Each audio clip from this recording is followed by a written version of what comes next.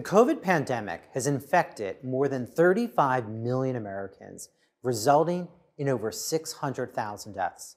The vaccines, developed in record time, are helping to curb the pandemic and hopefully will end it soon.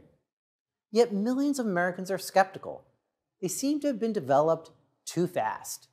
The side effects are serious, might be risky. Maybe you just don't know who to believe.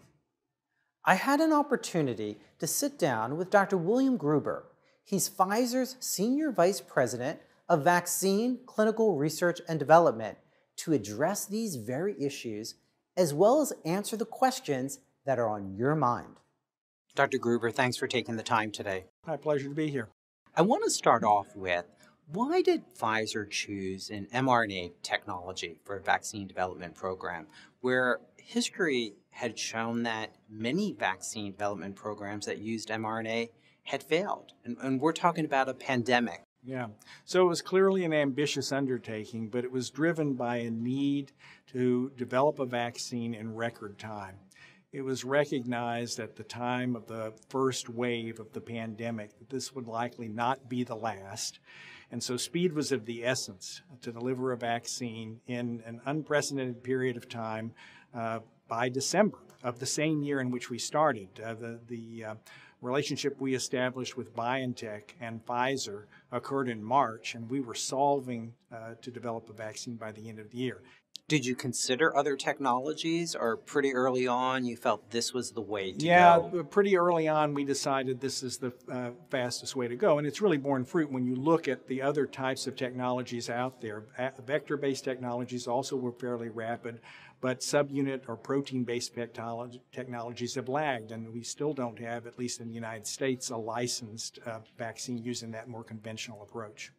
Well, Dr. Gruber, this should be a story of innovation in terms of how you brought a vaccine to market in record time, but many people are saying it's too fast, and that's contributed to vaccine hesitancy. So can you walk us through the steps that allowed you to develop it, as you described, in record time? Yes, I think it's important for the public to understand we took no shortcuts regarding our ability to demonstrate that the vaccine was likely to be safe and effective when applied to the population at large. What was really done was to remove a great deal of the white space that typically exists between each stage of development.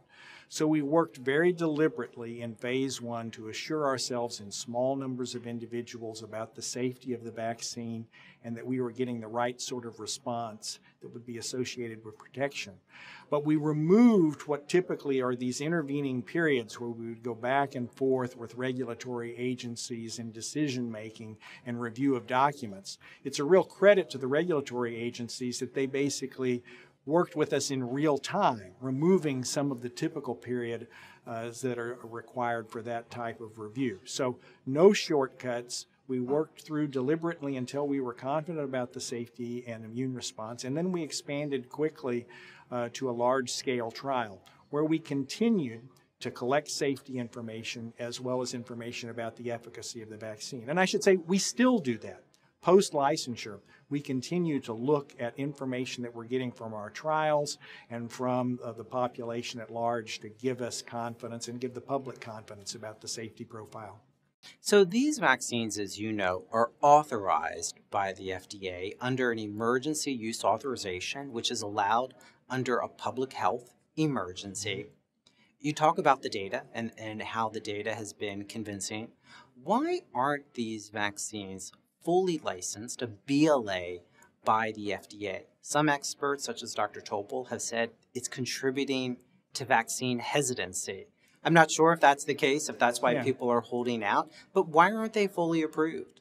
Yeah, so I think the process of approval is a very deliberate one, in which the FDA is obviously interested in gaining as much safety information as they can and as much efficacy. And of course, it probably makes some sense to talk to the FDA themselves about their perspective.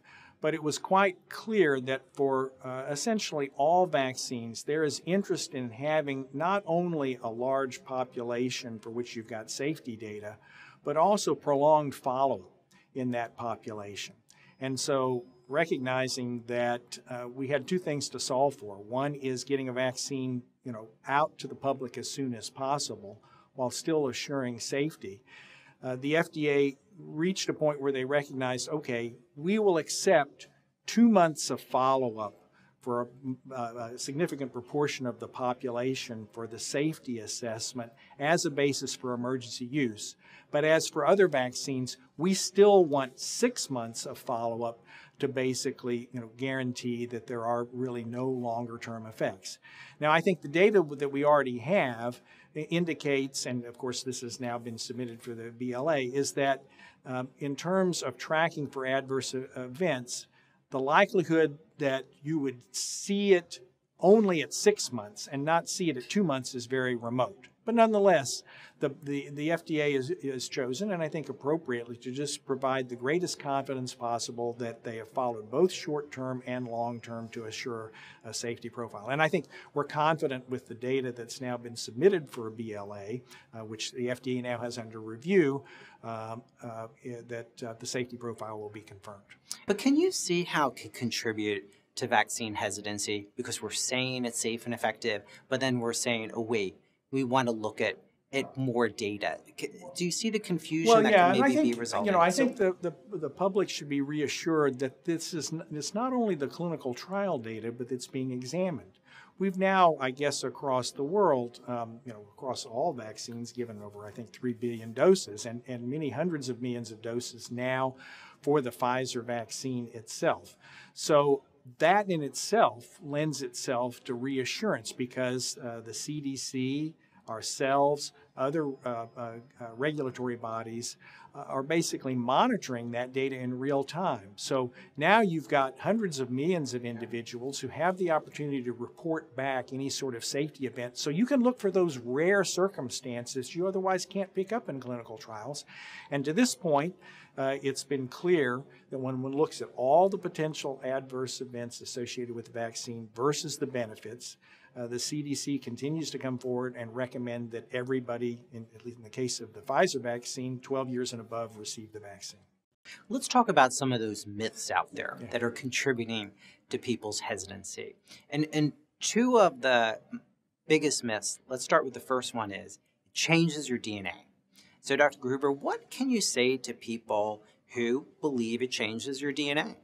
Yeah, so the first thing is that it does not change your DNA. Now, how do you know? That's what people are going to say. Yeah, how do you know? What evidence do we have for this? Well, first, mRNA basically is contained within the cytoplasm, so it doesn't get into the nucleus where the DNA resides. Secondly, there's no mechanism for either based on the host or the mRNA that's making its way into individual cells for it to integrate. So I think we have great confidence that there is no real risk there for integration, and we continue to obviously monitor populations for safety. There's been no evidence to suggest that there is a risk. Let's talk about the other big myth: issues of fertility. Yeah. And ACOG, the American College of Obstetrics and Gynecology, put out a note that said women of reproductive age or even women that are lactating should not be denied access to the vaccine.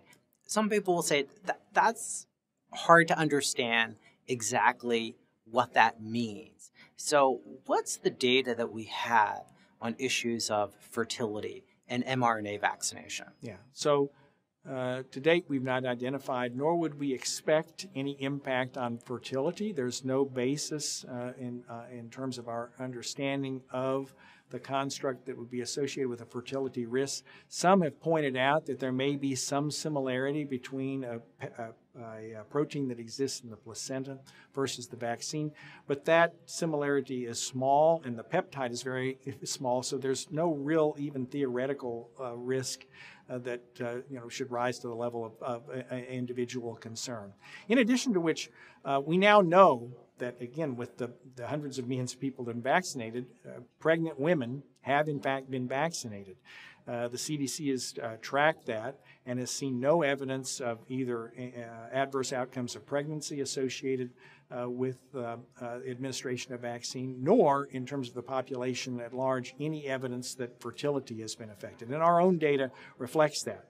pregnant women, as well as women that are lactating after pregnancy, should feel comfortable and reassured that the safety profile supports that they should be vaccinated, and particularly given that pregnant women have a likelihood of more severe disease if they get COVID-19. For vaccines in general, you've been studying vaccines for a long time. How much data is enough? You kind of referenced that. Normally, we like to see 6 months, but approval was based on 60-day fully immunized. Do we know how much data is enough?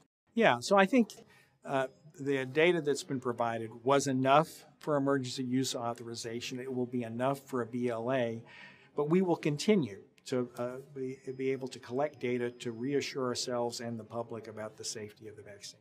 And in the history of vaccine development across different disease states, typically when we see serious adverse events, it is in those first 60 days, correct? Yes, I think in most circumstances we typically see them, and in fact many of them occur very proximate to vaccination, well before the 60-day period. So the likelihood, as I said before, that we would see anything that we had not picked up in the first 2 months, between 2 and 6 months, is remote. Dr. Gruber, let's talk about what's on everyone's mind, boosters. Yeah. And there's been some conflicting information. I'm just going to put it out there in terms of what we're hearing. But let's take a step back. I need to ask you, how long does immunity last from the vaccines? Yeah, so we're still learning, frankly, how long immunity lasts. I think we can be reassured that in almost all circumstances, individuals that are hospitalized are in fact individuals that are unvaccinated. And the deaths almost exclusively seem to be occurring in individuals that are unvaccinated. And that's even in the setting of this new Delta variant that's created concern. So I think the nature of the efficacy that we're seeing in the population at large provides some confidence that, in fact, the protection is durable. We have some data, in fact, that shows that even though antibody is declining, that the efficacy does not seem to decline at the same rate. Now, how long that will continue is a reasonable question. So we need to answer it in two ways as to whether or not a booster will be required. First of all, can a booster restore a level of immunity like that seen after the first 2 doses? Right? And so that's one of the things that we're exploring now actively with clinical trials, to look at a 3rd dose to see what happens in terms of our ability to generate an appropriate immune response. And can we do that safely? And I think we've reported publicly that, in fact, we are seeing a boost in that antibody response. And in fact, we are seeing that the safety profile looks very similar to what we saw after the 2nd dose. So I think that, that's one piece. Can you do it? Now the question is, when do you do it? And again, the data that we're hearing about, some of which I just referenced in terms of what's happening with the overall efficacy and where the breakthrough cases might be occurring, will help us learn better, when an appropriate boost might occur. And here again, we're not solely waiting for what occurs out in the population at large. We're also conducting a study of now 10,000 individuals, half of whom received the original 2 doses of the vaccine as part of our pivotal trial, and the other half will get a 3rd dose. And we'll be able to compare those groups, that group that's now farther and farther out from their original 2 doses of vaccine versus the newly 3rd dose vaccinated group, and see, is there really a benefit to be gained, and how much is it, and when does it occur in those that are vaccinated? Do you expect that those persons that are immunocompromised will likely need a booster? Yeah, I think, if you're going to pick a population that would be most likely to fall in that category, it would likely be the immunocompromised. Because as you say, there is some data suggesting that 2 doses is not yielding the same level of antibody response, which again, we don't know that it's the antibody itself that's so critical, but it does serve as a marker, along with all the other goodies, the cell-mediated immune response, the memory that comes along with it, to give us some index of what might be required. And so we're actually very much in support, and we've obviously communicated with the NIH about their plans. We have our own plan for studies looking at immunocompromised populations to better tease out what the best approach to those populations would be. What do you say to those people that did get COVID, survived, and say, I don't need to get vaccinated? Or maybe I just need 1 shot, because we do know tens of millions of people have not come back for that 2nd shot. What's your message to them? Yeah, so there's data beginning to accumulate that I think supports that the level of efficacy seen with natural infection is well below that that's associated with vaccination. And I think that will help convince individuals. But, you know, the CDC and others have clearly recommended, whether or not you've had infection in the past, it's recommended that you receive the vaccine, and I think that's good advice. What about this issue of interchangeability? We're not seeing it here in the United States, but some other areas of the world where there still are some sort shortages. Even in Canada, you might get Pfizer the first time and Moderna the second time, or vice versa. What are your thoughts on that? Yeah, so from our perspective, of course, our emergency use authorization and what we're authorized to represent is 2 doses of the Pfizer vaccine, and we think that's important for protection.